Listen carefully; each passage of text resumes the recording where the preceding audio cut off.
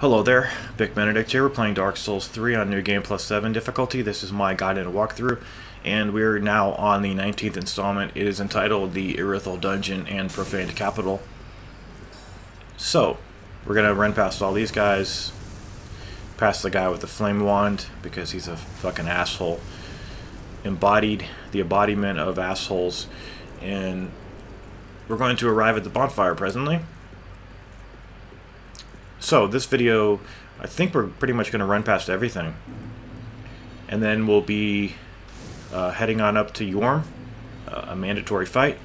There's me throwing a firebomb, thinking that I have the flasks equipped, and I don't particularly mind the catacombs or whatever the dungeon as it's called. I don't mind it. I mean, but one thing this game has produced in me is a newfound respect for the bosses, and I always had a healthy fear and respect for the bosses because I struggled tremendously.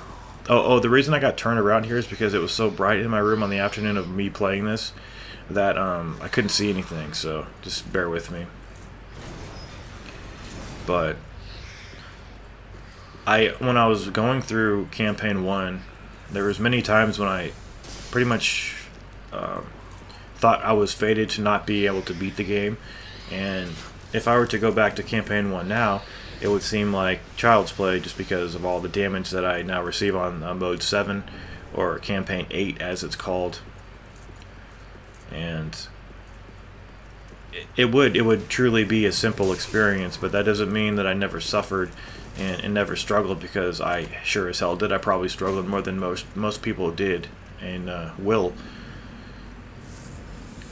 So we're going to make sure we don't wake up the giant, and now we're going to cross this bridge here. Don't sleep on these rats either, because they can all gang up on you and chase you all over the place and be kind of buzzkills, in my opinion.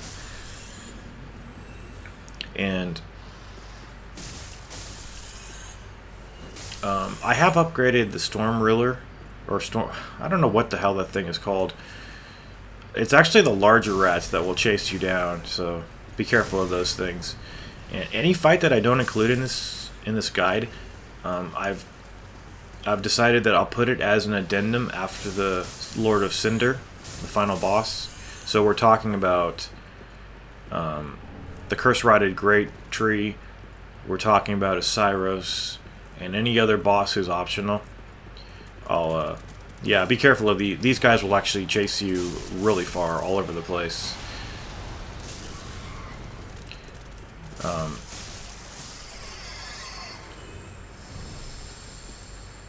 What was I talking about?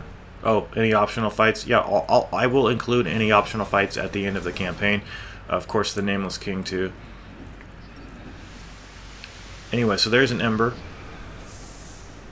And now, unfortunately, I don't agree with how this enemy operates, stealing all of your health if it so much as glances at you. So, just in preparation for the next video, equip the Stormbringer and equip the Silver Cat Ring, because we're going to do some falling from heights in a moment. But this is the way over to the next bonfire.